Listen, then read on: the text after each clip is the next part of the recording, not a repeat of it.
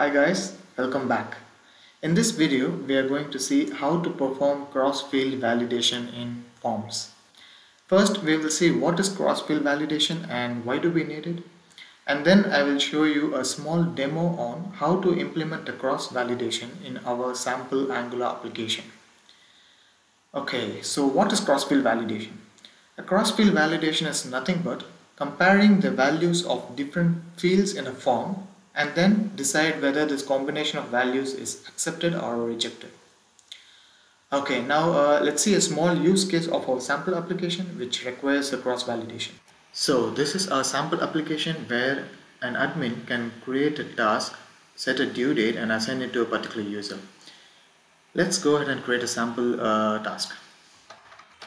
Title, first task, and I will assign it to myself, Harish, and I want the due date to be on 18th of January. Last minute is 9 o'clock, and I want this task to be repeated weekly, and it should be repeated until next month end, which means February 28th. So the idea is the first occurrence of the task will be created with the due date on 18th and it will repeat every Monday until 28th of February. So description is first task weekly and then hitting create. In this page we can see a list of tasks that has been created. As you can see here, the first occurrence is on 18th of Jan, which is on Monday, and then the next one should be 25th of Jan, and the next one is 1st of February, and so on. And it is created, the recurrences has been created for every Monday until 28th. So 22nd is the last Monday before 28th. So that's how the recurring task will be created using a sample application. Now let's get to the point. Now the problem lies between the validation between the due date and repeat until date. For example, now the due date is 18th of January, but our form allows us to pick a repeat until date before due date also. For example, 17th. So the 18th of Jan is due date, but still the form allows me to select a date which is before 18th, which is a big blunder, and we want to prevent users from selecting a repeat date before due date, which means the due date should not be greater than repeat until date. And that's where we are going to use our cross-field validation. Let's dive into our code and create a custom validator.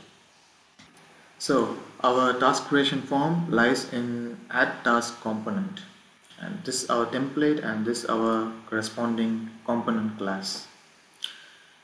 Our form has been implemented using reactive approach, therefore the validators will be directly assigned in the component class. For example, here we are initializing a form group and then a form control, and we have assigned the validators directly here. In our case, we want the cross-field validator to be assigned to the complete form group. Therefore, our new validator is going to be placed here. Let's go ahead and create a new validator.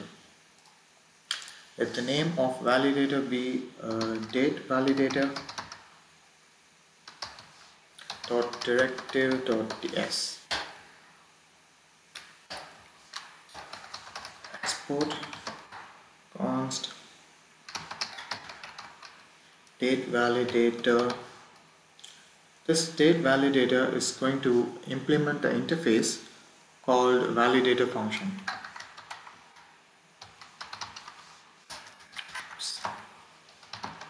Validator function,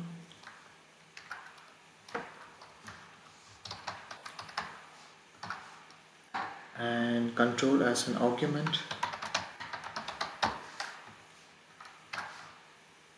Sorry, I'm so equals, and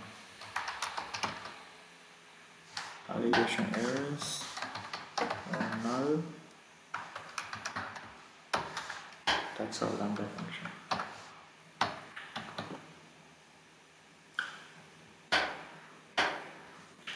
So we are creating a date validator which implements an interface called validator function, and it takes the Angular control as an argument and returns the validation errors or null. Now let's get our controls. First control is going to be due date. Control.get, and the name should be same as the form control name that we have assigned here for due date. So the form control name of due date field is due date. So let's enter the due date here, and then comes recurrence type.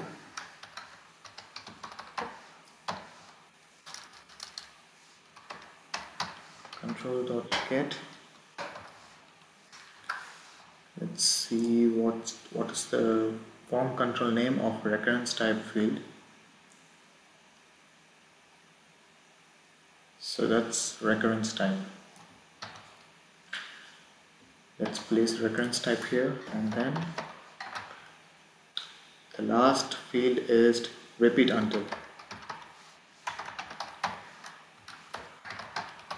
Control.get,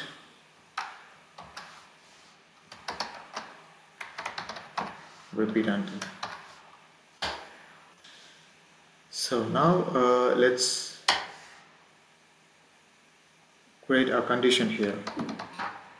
First we have to check whether the controls exist. So due date,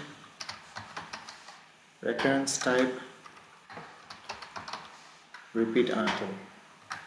And now we have to check whether the recurrence type, the chosen recurrence type, is not none. So recurrence type of value should not be none, and due date.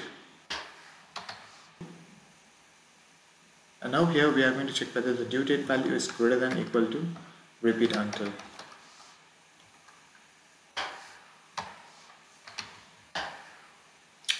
That's it.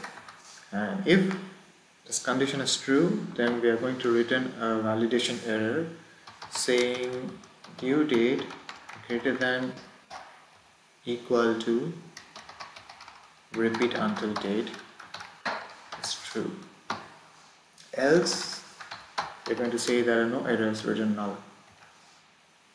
That's it. Now we have created our date validator, and let's see how to use this date validator in our component class and how to show an error in our template. So here in our component class, a validator should be included here. So name of the validator is date validator. This is our create form initialization. Let's add the same validator in our edit form also, which is here. So now that we have a validator in our component class, let's include our error message under our due date and repeat until field. That's our due date field, and here I'm going to include an mat error tag with a structural directive ngIf saying show the error only if the task form has an error called due date greater than equal to repeat until. So when this error occurs, then the following message will be displayed. Due date is should not be greater than or equal to repeat until date. Let's use the same mat error tag in our repeat until field also. This is our repeat until field, and so I'm going to paste our matter here. That's it. So we have created a new validator, and then we have included this validator in the component class because we have used the reactive approach, and then we have included our error message here. Let's see how it works.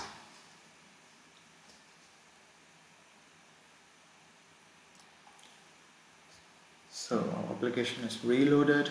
Let's try to enter the fields. First task, assigning it to myself, and the due date, let it be 18th Monday. I would like to repeat it daily until, so I have chosen the due date as 18th. Let's see what happens if I pick a repeat until date before 18th. Let's say I'm going to repeat until 16th, which doesn't make any sense, but I'm expecting an error message here under both the fields. So I'm picking 16. Oh, it works. Finally, we got the error message saying due date should not be greater than or equal to repeat until date. Also, the create button is disabled. That's how we could perform a cross-field validation using our custom validators and prevent the users from choosing a date before the due date. Thank you very much for watching. See you guys on my next video.